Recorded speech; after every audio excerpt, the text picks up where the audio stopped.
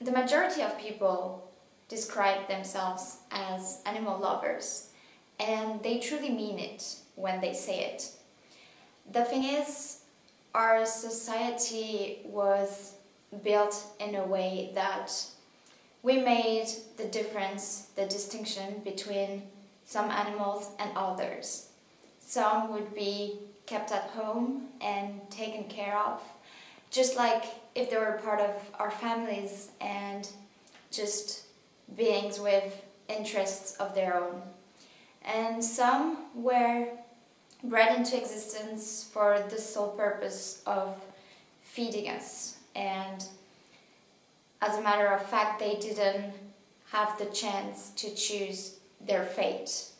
Their fate was already decided upon before they were even born. So, when did we become disconnected? What happened so that we choose to take care of some and consider them almost as human beings and leave others to be treated in a miserable way and being killed for no reason? And this could be described as what's called carnism, and that's a concept that Melanie Joy explains in her book, Why We Eat Pigs, Love Dogs, and Wear Cows. I will link all the different materials I will be mentioning in this video will be linked down below.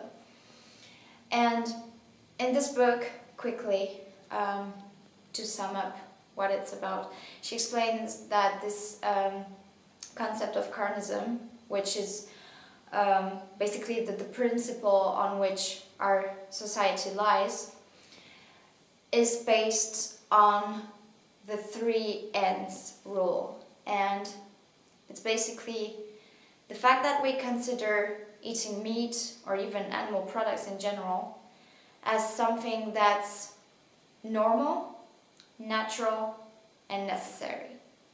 So you didn't really have a choice when you were born. And I think that actually when we're brought on this planet, when we get to live here for the first time as babies, children, kids, the first time we come across animals, we can relate to them. Without knowing, we just have this instinct that they are more similar to us than they are different from us. We can just identify in their eyes, and just by observing them in nature, we can just tell that they are individuals of their own as well. And we can tell that they also have the ability to suffer like us. We can tell that they enjoy having a belly rub. We can tell that they enjoy spending some quality time with their fellow friends. We can tell that they seek love from one another. They seek the love from their mother, and in that sense, as kids, naive, candid kids who haven't been influenced yet by society, we act with our hearts. We communicate with animals even though we don't have the same language.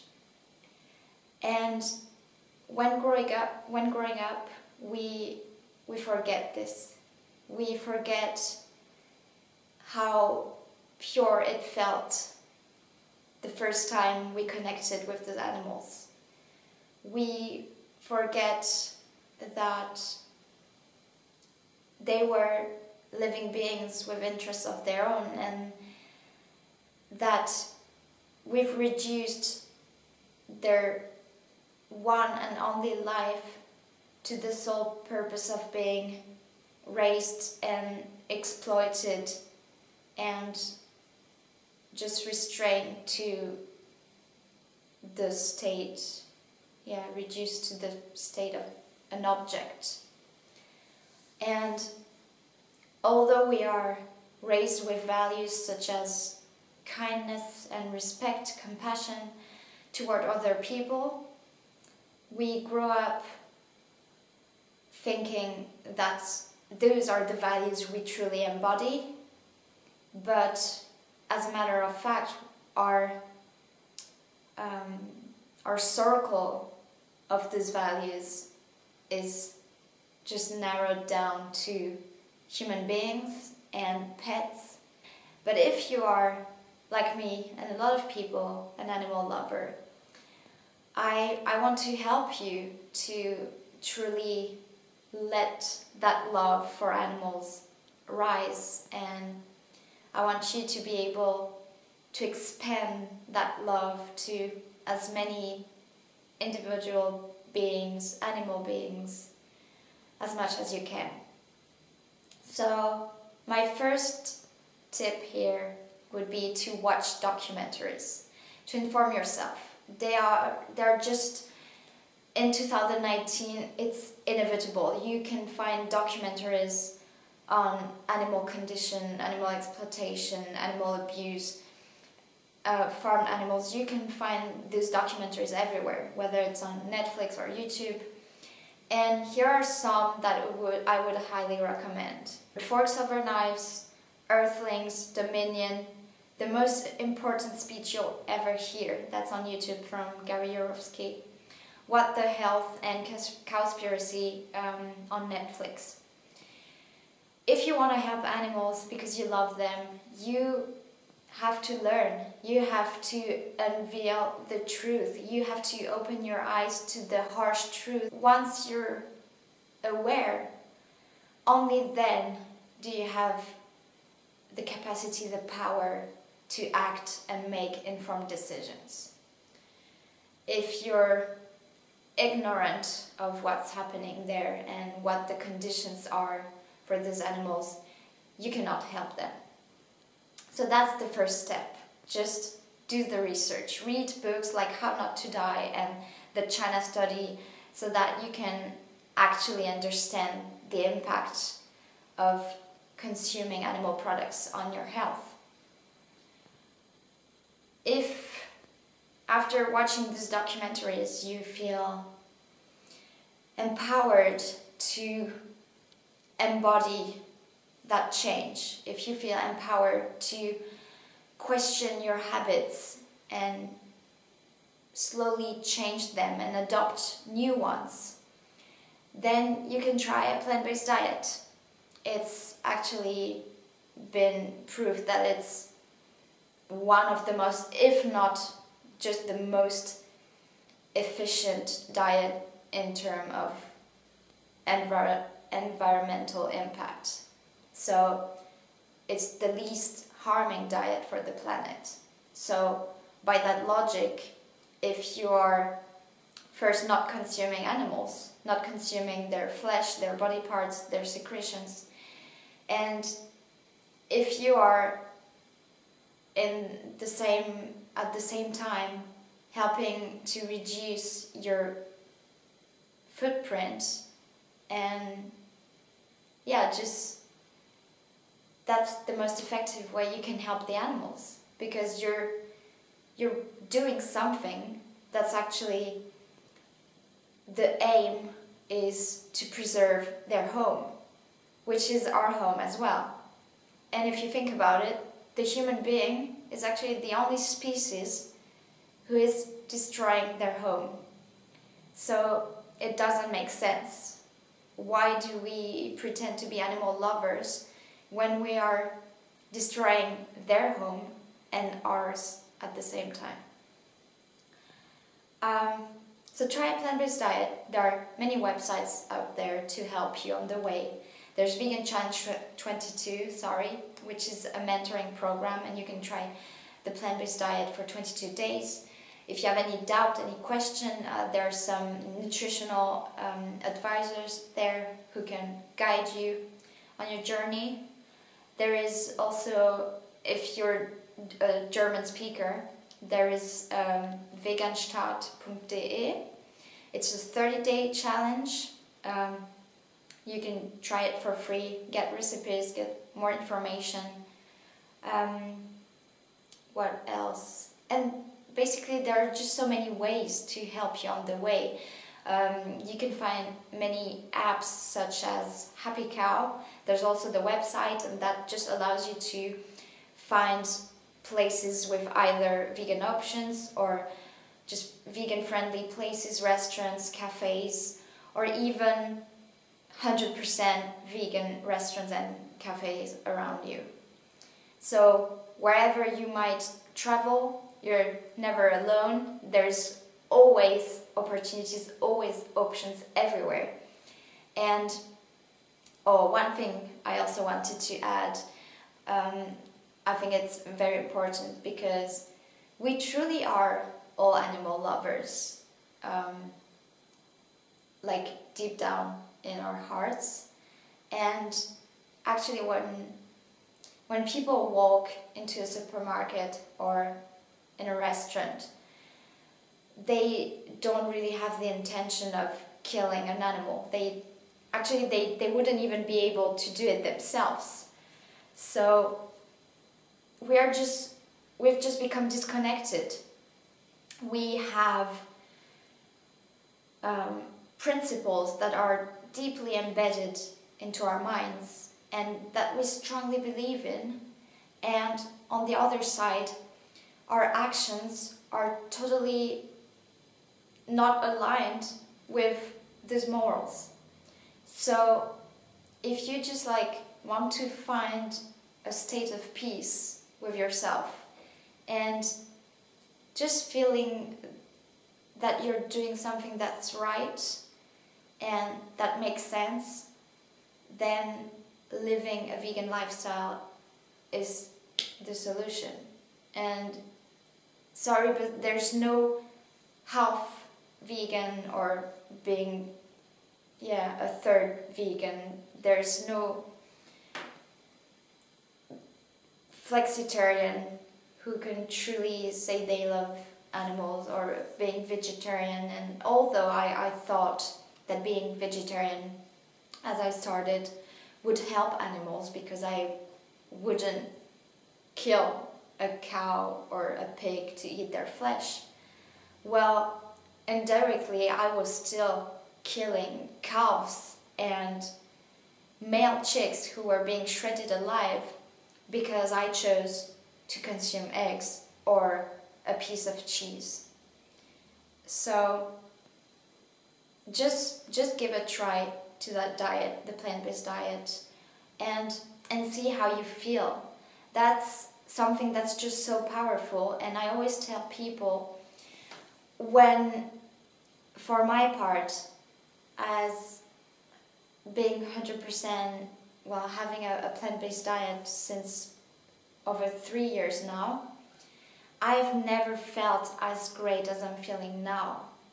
So to me, what is in my body, what flows in my blood, what the energy I get from this diet, that is my truth. What I can feel right now, it's something that's tangible, that's concrete. So that's why I tell people, just give it a try.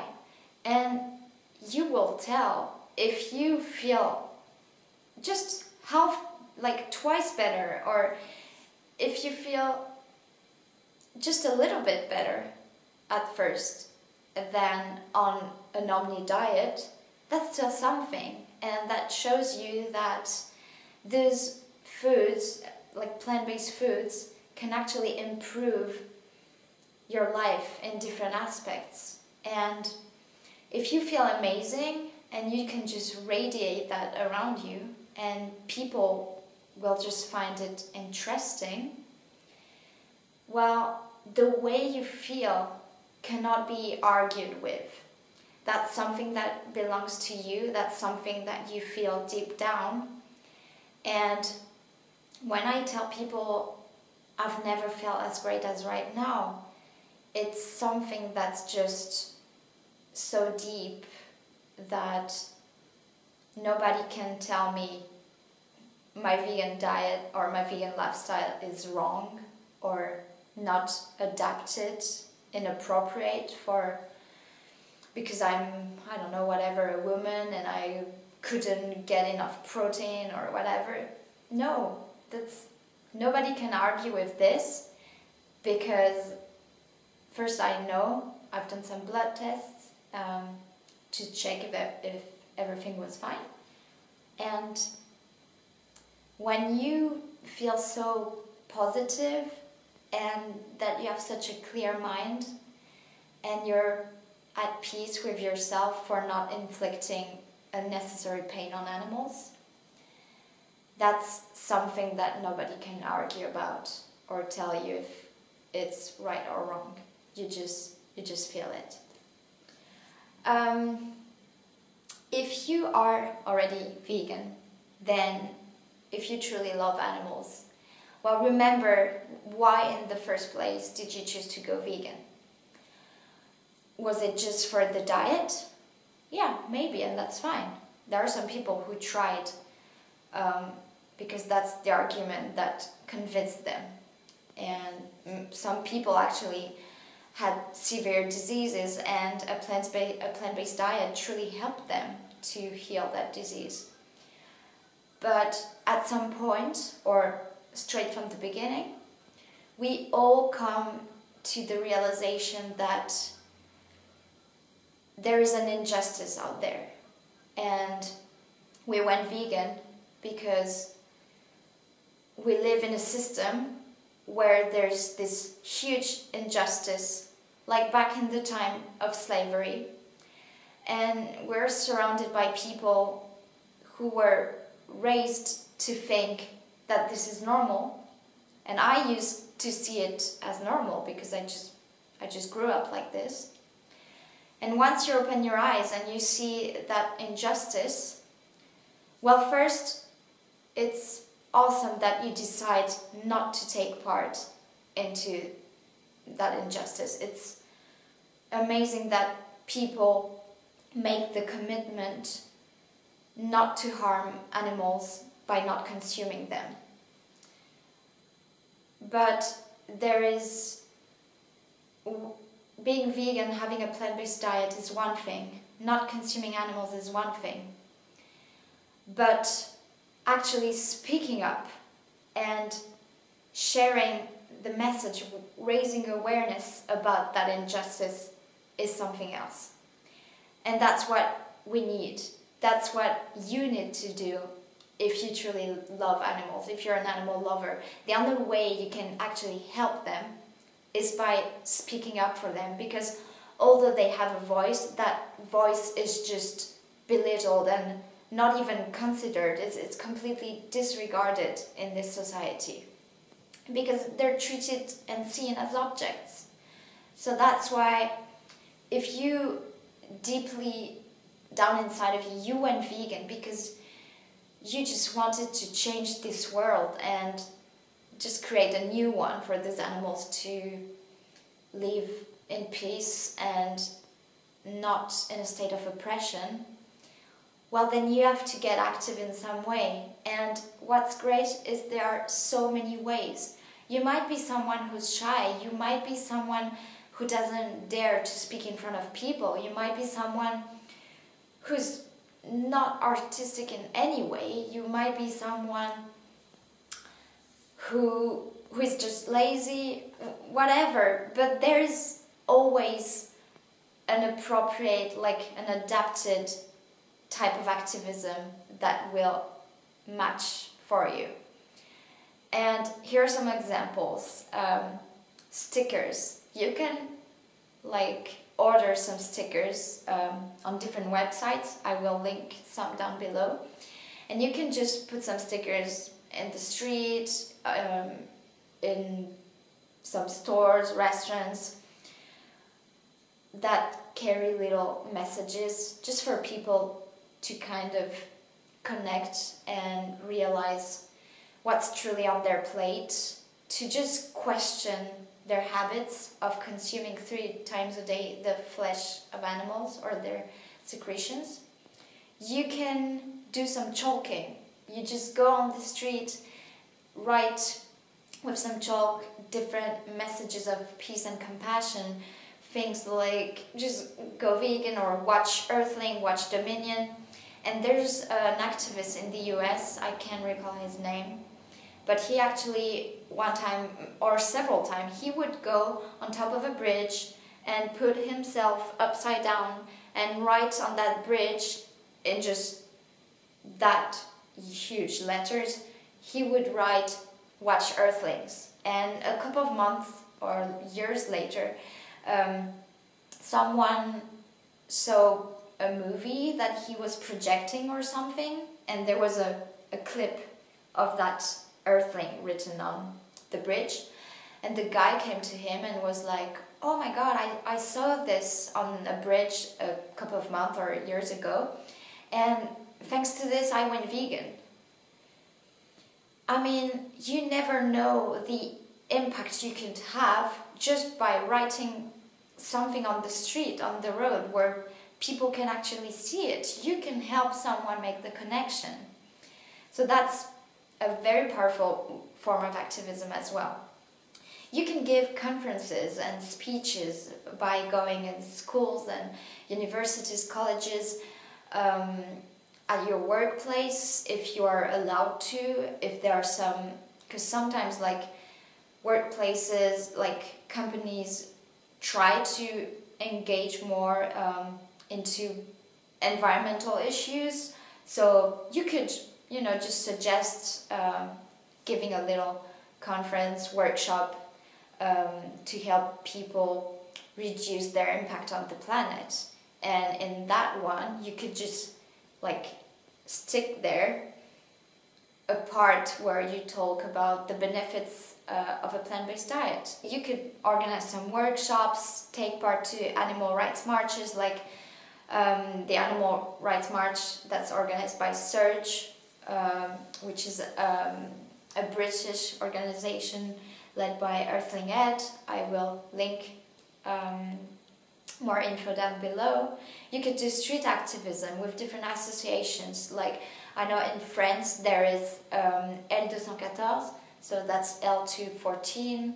There is Anonymous for the Voiceless, which you can find in all countries in different cities. And if you're not someone who's really talkative, you can just stand in a cube and carry a laptop to show people the footage of the actual condition of how animals are being raised and exploited. Or you can do what's called outreach and directly speak and engage with people into conversations. And as for me, it's just one experience that changed my life. I never made as many deep human connections with people, and just witnessing the moment, the second where that click just happened in their eyes, in their minds, and just being there to witness this was such a blessing and a beautiful experience. So that's why Anonymous for the Voiceless just, it made me grow into the person I am now, and I will be forever thankful for it. But I will link down below different associations that you could help with. And also be active on social media. I try to do my part as much as I can on Instagram, YouTube, Facebook. You can just share some articles that you write. You can share some poems that you write. You can write some songs about animal rights.